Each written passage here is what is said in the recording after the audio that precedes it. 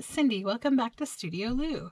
So today I have for you two videos. I'm going to tell the story of the wild swans, a short synopsis, and then I will break the two videos out. So there will be the same description at the beginning of these two videos. So if you want to see the walkthroughs of these two journals and you've already listened to my story from the first one, just kind of speed ahead a little bit so that you get to the walkthrough portion of the next journal.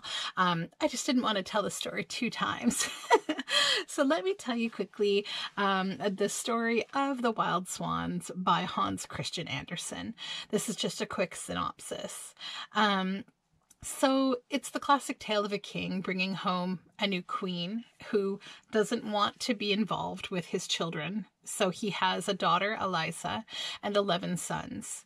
She immediately, begins to try to find ways to get rid of these children, not to share her time with the king with them. And she enchants Eliza to look completely different. And she enchants the boys to become swans by night, or by day, and boys by night. So essentially, they all get ridiculed out of the castle. She enchants the king to turn against them, and they have to kind of fend for themselves. So the boys get driven away by wild, men with cannons and guards, and so they have to fly across the ocean to find a new home. Eliza basically runs out into the woods, and time passes and she befriends some woodland animals, and they all find new lives. And every year the boys come back to the castle and they fly around the tower under gunfire trying to see if they can find their sister, but they don't find her. So one day, Eliza, who's living in a cave with some woodland creatures, some wild pigs, all of a sudden the wild pigs come running into the cave and essentially tell her that, they're under fire from a local prince who is out hunting with his his men. And so they're shooting at the pigs. And so she goes out to confront them and, gets rid of them. And then as she's out, she sees a deer that's injured by an arrow. So she tries to go to the deer to help it in some way, but it runs away and it goes to this lake. And it's basically an enchanted lake. And she sees the deer jump into the lake and then re-emerge as a brand new, younger, perfect deer. And so she thinks to herself, maybe if I jump into the water, I will be reborn into my original self and I'll look like I used to. And my family will recognize me. But she's too scared to. So she doesn't, and some more time passes. And then one day, as the swans are flying overhead, they see this little beggar girl, essentially, in the woods. And one of the brothers confronts her and finds her. And they start talking, and she tries to tell him that, I'm your sister Eliza, but he doesn't believe her because who he's looking at looks nothing like his sister. So she bravely decides to prove it to him by finally taking that leap of faith and jumping in the lake. So when she does that, she reemerges looking like Eliza. And then, they try to find ways to bring her to where they're living across the ocean. But it's hard because they have to do a layover in the middle of the ocean on this tiny rock in order to spend the night there, because they're only swans by day. So if they risk the daylight coming, then they turn into boys and they would drown in the ocean. So they didn't have a boat. They didn't have anything like that. So they build this net and they carry her over, and essentially a whole bunch of stuff happens in the middle. There's a fairy godmother. There's a bunch of things. But then eventually Eliza meets up with that prince who had been hunting, and he is immediately in love with her by her, basically by her looks. And so, but she doesn't speak. And so the reason why is, at some point during this, trip back over the ocean, the original evil queen finds out what they're up to, and she again enchants Eliza, and she makes it so that Eliza is not allowed to speak, or her brothers will die, with one exception. She has to knit 12 11 sweaters, one for each brother, out of stinging nettle. So she's not allowed to speak until she has completed these sweaters and put them on her brothers. Only then would they be transformed back into boys. But if she speaks before then, her brothers would die. So basically, she then meets up with this prince. He brings her back to the castle. She can't say anything to him.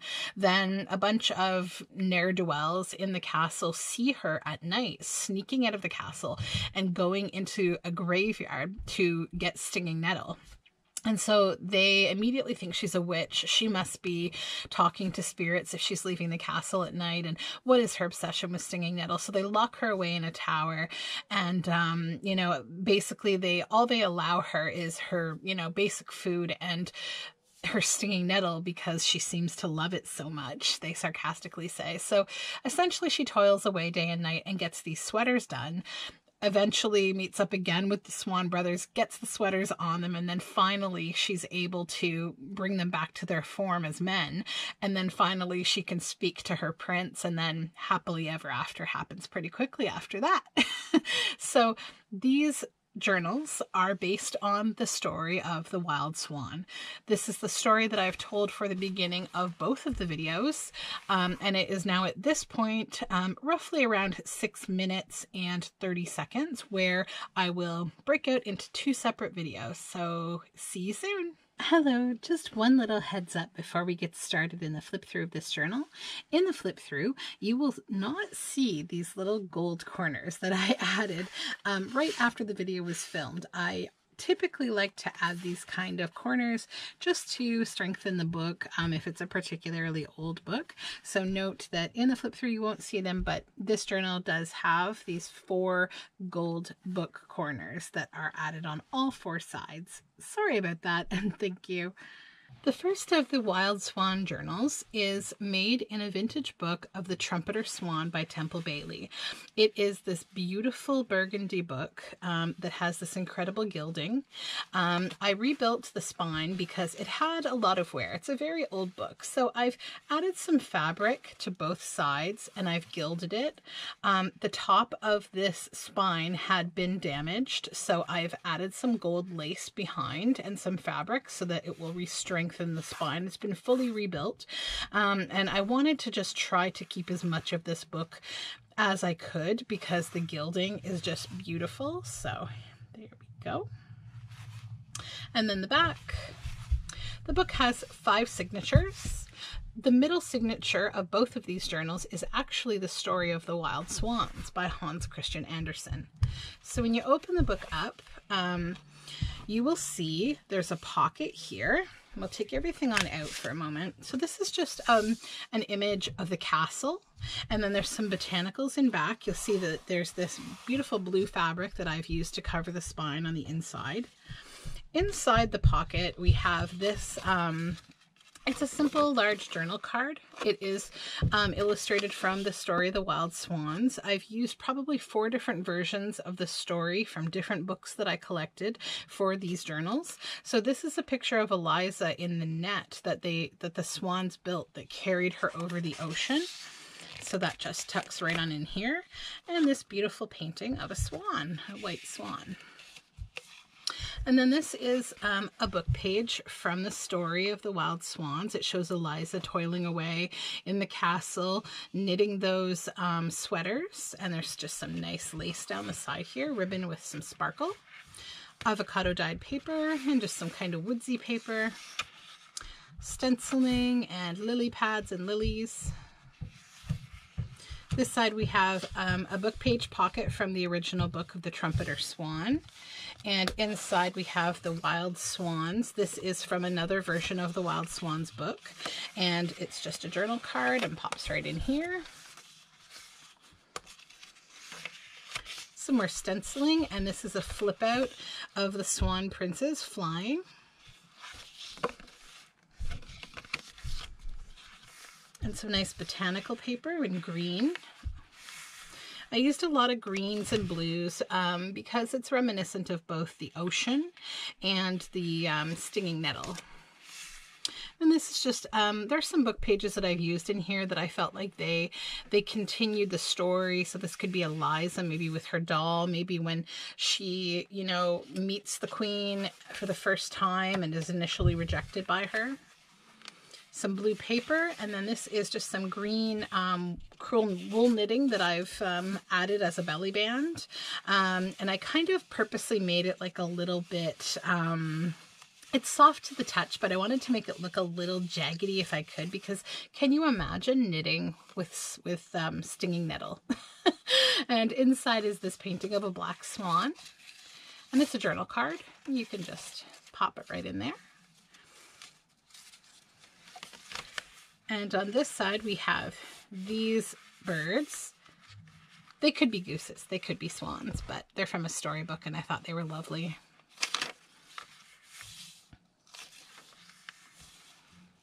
And then some more stenciling, and this is just some green plants, and it says, "You must twine, thread, and knit," and that's words from the original story. And this again shows Eliza in the net being carried by the swans.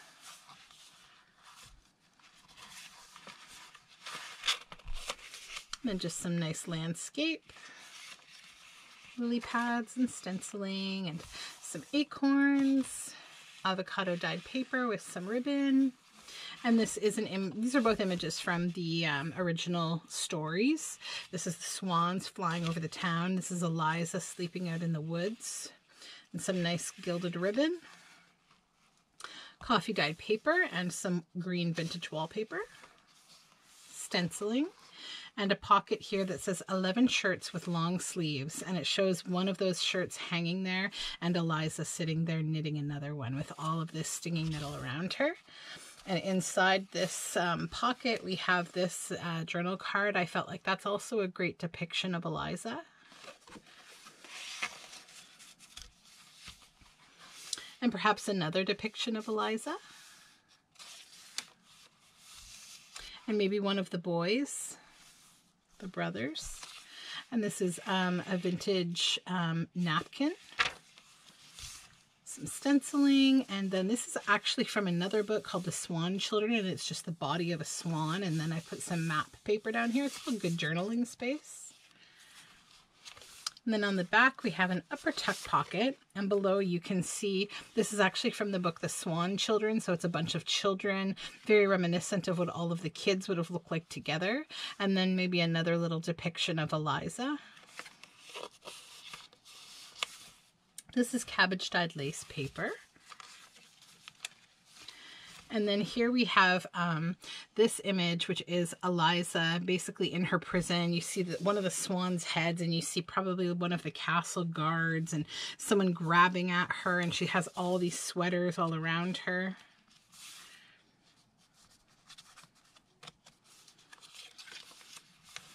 And then we see the swans flying over the ocean, and then they are here again.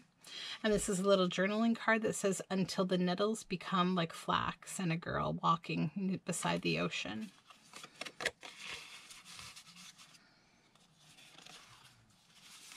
And this side we have a pocket made from the Trumpeter Swan original book. And this is an original picture from one of the stories of the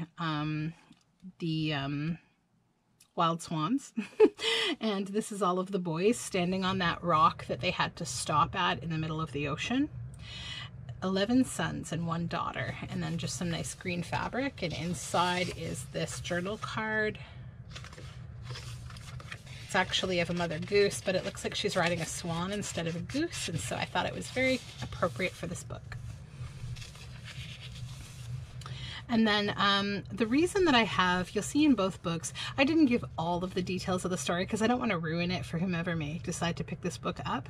There's a rook or a crow featured in both of the books, and that's because Eliza actually befriends a crow in the story who is kind of like sort of a mystic and also kind of a go-between her and what's going on in the castle.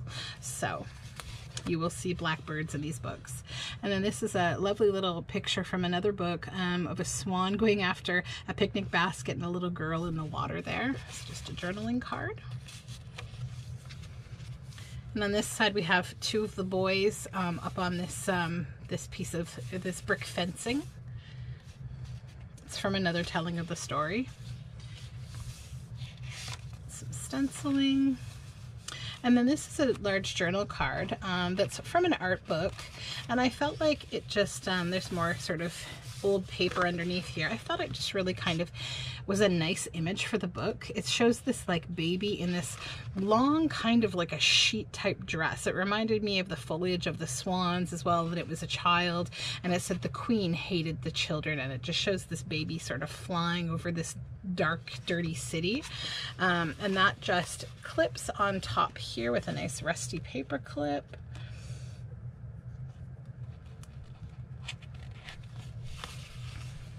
And then this is an original image from the book, and it just shows this little house with these roses around it, and then the swans flying above. And then this is the story of the wild swans. So each of these books have 5 signatures. The 3rd signature is the story. So this one is the whole story. You will notice that it's clipped very, very close to the words, but they are not cut off. I had to clip it very closely though, because I needed it to fit inside the journal. So the whole story is there. There's nothing that's been cut. Then on the back of the story, I've added this pocket with some nice stitching, kind of like thinking reminiscently about the stinging nettle. And there's a little girl here amongst a bunch of white birds. And inside is a journal tag made from the original story, from a story box that I have of this story. And it just shows Eliza with her pink fingers knitting away on that stinging nettle. This is a vintage napkin paper.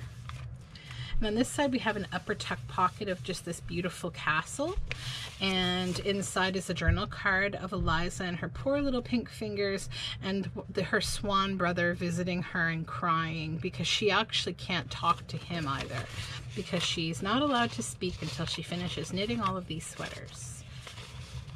And then this is a little image of these little kids and cabbages in this wagon, and I just thought it was a nice image because of all of the 11 children. You'll see the other side of it as we move along in the book. Then just some nice journaling space from book pages. And then this is a nice image of all of these birds and this sort of enchanted bird girl, and I thought it was appropriate for this story.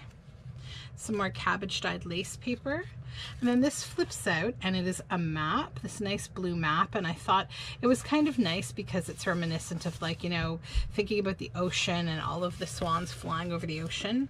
And this is an original image from the story box of the book, and it shows Eliza just completely surrounded in the stinging nettle, putting the sweater on her brother. And on this side we have a stinging nettle plant from a telling of the story. And then I made a journal card here that says, "We do not have a ship or a boat and I cannot fly." So this is when they built the net to carry her over the ocean.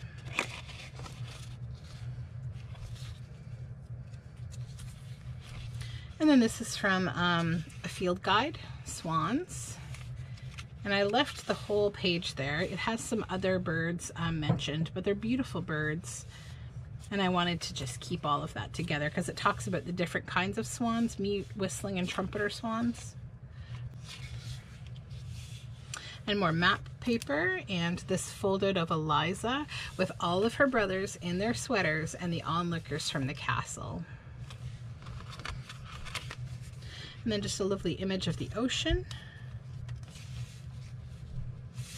And then just a green pasture, some green paper.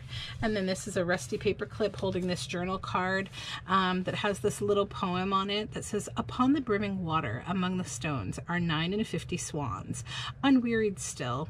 Lover by lover, they paddle in the cold.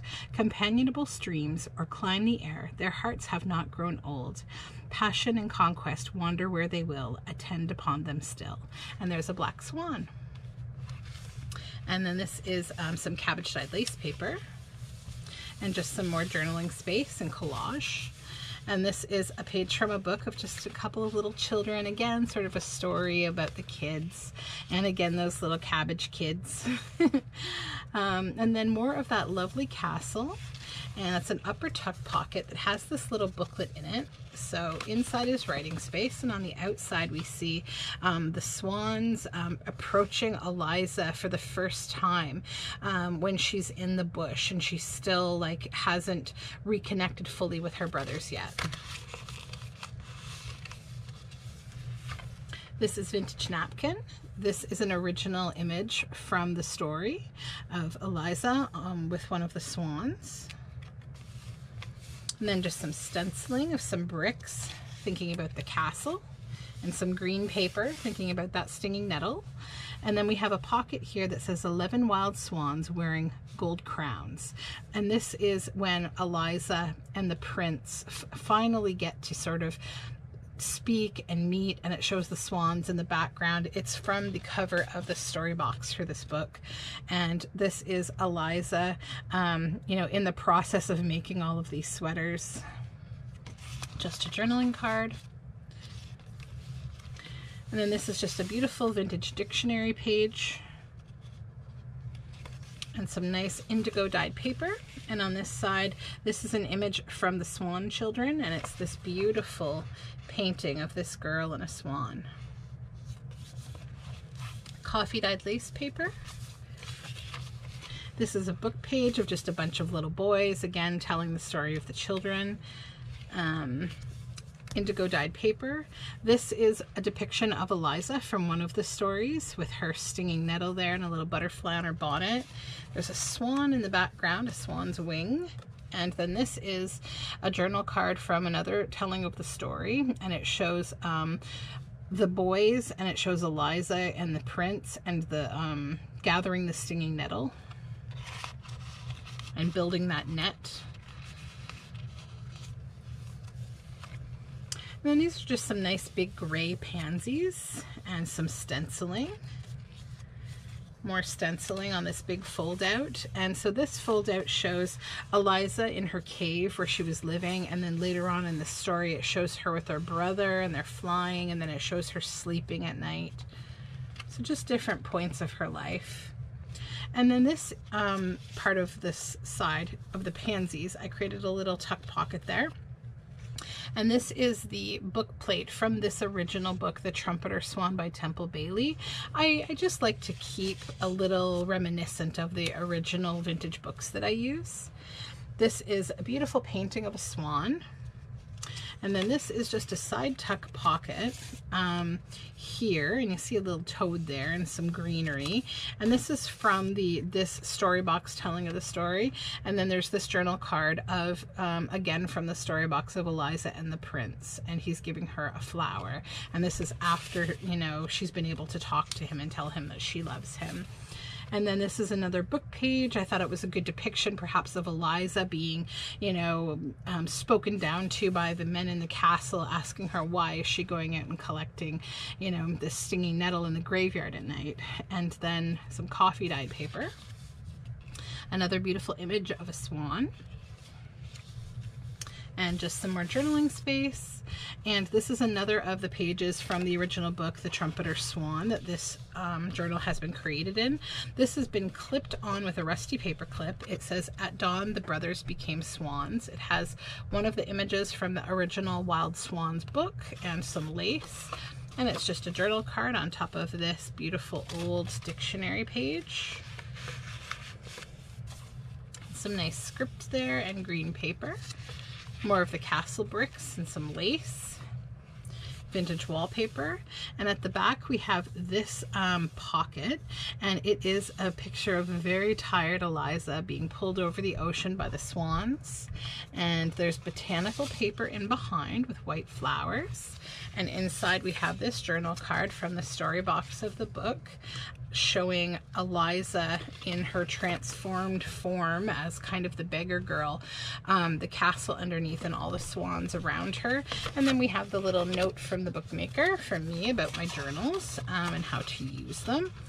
And that is the end of journal number 1, the Trumpeter Swan, the telling of the wild swans in journal form. So thank you so much for joining me for this one.